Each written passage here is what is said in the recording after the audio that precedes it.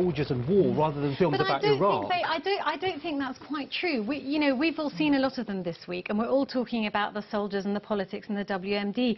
But actually, the first one that I saw of this lot, which was Green Zone, when it starts, I was in tears within 40 seconds, because what all these films do so well, I think, is the enormous, it's the Rupert Brooke poem, I think, the pity of it all. And they do all do that so well. And the ordinary Iraqis and the ordinary people who are just suddenly exploded in the street. I think that's true, but I also think that when we talk about the movies in a political context, we ignore the fact these movies must be judged as movies, and The Hurt Locker, I think, is a very good movie, and The Green Zone is a very good action film. I mean, I do think they're good movies, and they should be judged by that. And people might want to see them, and nobody wanted to see Redacted, and nobody wanted to see nobody wanted to see The Valley of Elah. Nobody wanted to see them.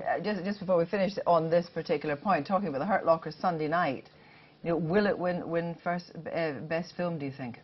Well, if it does, it will be partly because it's a comforting vision of American involvement in Iraq. I mean, I think it's partly because it is this extremely reactionary right-wing movie. Anna, do you think The Hurt Locker will win? I think it probably will, for those very reasons. I would rather it won than Avatar. I think Avatar is going to win. Now, that is the moving image. When television audiences all over the world watched the invasion of Iraq instantly, and it was that footage of the removal of the huge effigy of Saddam that's proved an enduring image. But perhaps Iraq hasn't yet delivered an iconic war photograph. So what is it about a single shot that sums up a conflict or indeed a mood? Don McCullum has been taking photographs for more than 50 years, and to mark his 75th birthday, the Imperial War Museum North in Manchester is showing a retrospective of the photojournalist's work, including images from Biafra, El Salvador, Northern Ireland and, of course, Vietnam. We spoke to Don McCullum about his career, and you may find some of the images in this film disturbing. The thing about the still image is that it can hold your attention, because with film it's moving, it's fast moving, and so therefore there is a difference. And I think I've actually seen some of my photographs on television, and they have a much more haunting and a much more kind of permanent image and message to give you. Purely from my point of view, they were never taken to do anything other than give you information. You put frames around things when you put them on walls. That doesn't, in my case, mean that they represent art. They don't, in my case. I'd be horrified if someone thought that I was trying to, create a kind of artistic marriage. I constantly, at the time, searched my conscience about, is this okay? Do you think it's okay to do this? I meant this impact to be on somebody else, not me. I wanted to take these pictures, and I got close with these pictures. I got as close as you could get. I was looking into their eyes and seeking out their approval of my being there. Who needs a photographer when you've got a ghastly wound, or you're dying, or you're starving, and who needs a photographer? What does photography mean to those people? Absolutely nothing. Quite frankly, many people have come after me.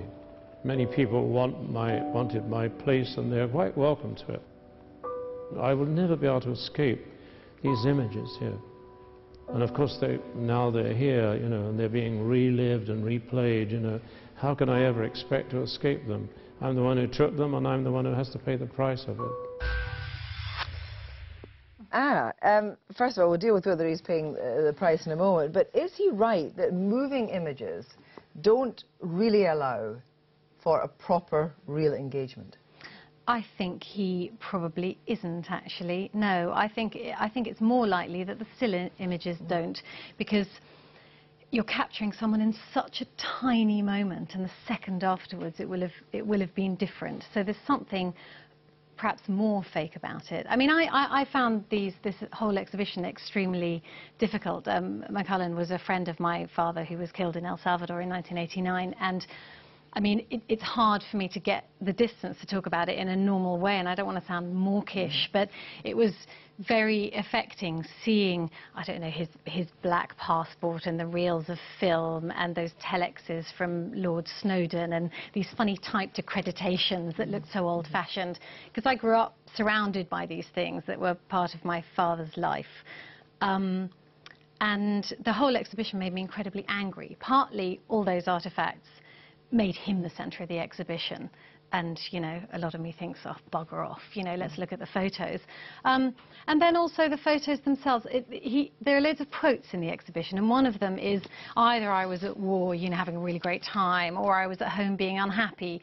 And for someone who was the person left at home, the idea that I was the home that would make somebody unhappy is completely devastating. And I appreciate that probably sounds ridiculously glib, but these photos, I think, are a defence against feeling. He says that they express feeling, but I think actually to have a camera in front of your face offloads the feeling on us. He's defended, we're not, you know, no, we're forced to participate. There's quite a lot to say there, but I disagree with quite a lot of it. Firstly, I think that photographs are more powerful than the moving image, for the very fact that they are still. Because if you look at the moving footage of the American soldier shooting the Korean in the temple, that's nowhere near as powerful as the still image, which just captures it, because you don't have time to reflect and think about it. And in terms of, you know, whether that's what's so artificial about it. But why is that artificial? That's a dubious word to use about. Why is it artificial to? Because you're standing there staring at it in a way that you wouldn't in life. And what he's saying is, this is life. This is real. This is life as it was in that one moment. But the whole idea that we are bombarded now with images of, from particular war and disaster as they happen, and do we become inured to it? I mean, I actually find myself being caught quite short by the horror of some of these pictures. I think we do, and it's quite interesting you mentioned that you found yourself in tears watching Green Zone, because I found myself, oh, this is very familiar footage.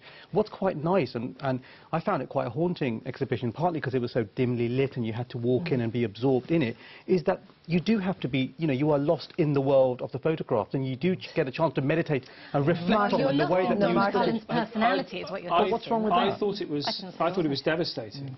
I agree that the experience of the Imperial War Museum in Manchester was in itself an interesting experience. It's quite a bleak building in itself. And the experience of looking at these photos I found terribly difficult. I think one of the differences between war reporting and indeed war photography now and during McCullen's period is you can't really get that close anymore. And so he made a point of getting very, very close to the point of obviously being shot himself, and he made a point of getting so close that he could capture people's faces. And I thought this was... The faces in this exhibition were the thing. He is the photographer of and it did make a difference, didn't it? Face. It was photography that made a difference. If he doesn't think it's art, I respectfully disagree. If that's not art, I don't know what is. But that's not his primary focus. It's not his primary focus, but the first picture the picture that made him famous is a group of gangsters sitting in this burned-out house. And they're voguing. They're showing off. We're so cool. We're like the Rat Pack. 25 years later, he has a picture of the Christian phalangists holding their submachine guns, and it's the same picture. It's the same thing. Young men with guns think they're cool, and that is brilliant. That is absolutely brilliant. And if you only took those two pictures, game, set, and match, this is great. That's what I find so annoying about it. There's nothing cool about it. You know, we're looking at these images and we're taking it all so seriously. You know, he's out there. I suppose that's what's missing from all these films and from those pictures is the fun of it. These people are there because it's an absolute riot. You know, my dad used to phone me from the Commodore Hotel in Beirut, you know, holding the phone out the window so we could hear the bombs, you know, with women in his room probably. And he was having a great time. A lot of them were having a fantastic time. It doesn't make any difference. No, but that was their release from the horror, wasn't it? And that was their release from the horror. It's part of the fun and part of the addiction, but I think then